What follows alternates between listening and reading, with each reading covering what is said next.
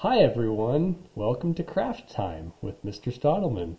It's time to make your protein bracelet of science. So, let's get started. The first thing that you have done, you should have if you got to this point, is you have all of your beads picked out.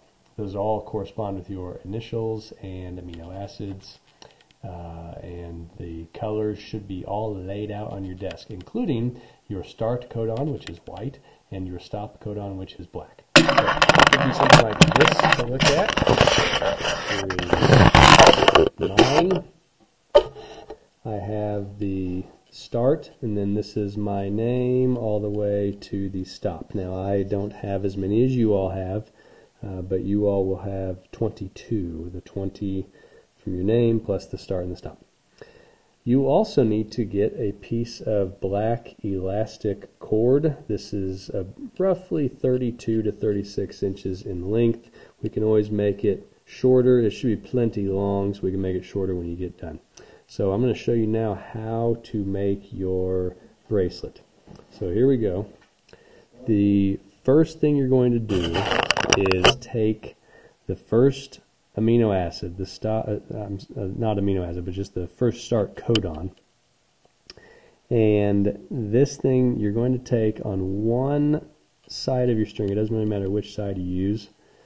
One side you're going to put the bead in about so far. Take the other side of your string and you're going to place it through the opposite part of that bead. So there you go, just like so.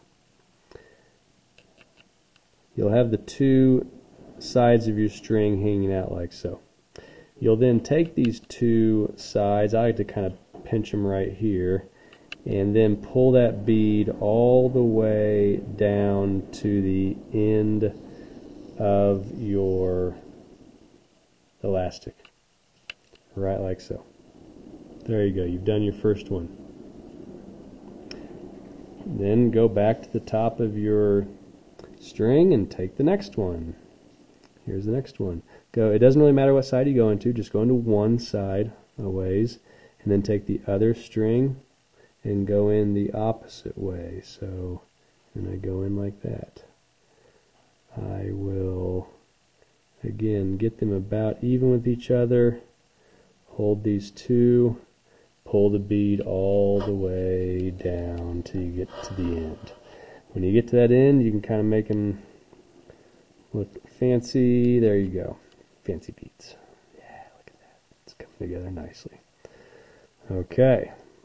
You will continue this process for the entire length of your beads. Just take the next one in one string. The other string goes in the opposite direction. Get the two strings even and pull the bead down.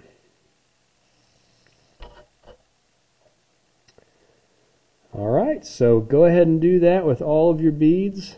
When you're finished with all of the beads, then you will simply tie a double knot at the end, and we will get this to go around your wrist at just the right size, and you will wear this beautiful, beautiful protein bracelet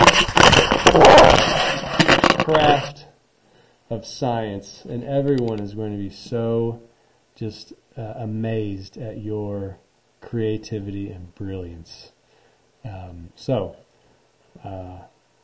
you have fun, and as always, like, comment, and subscribe.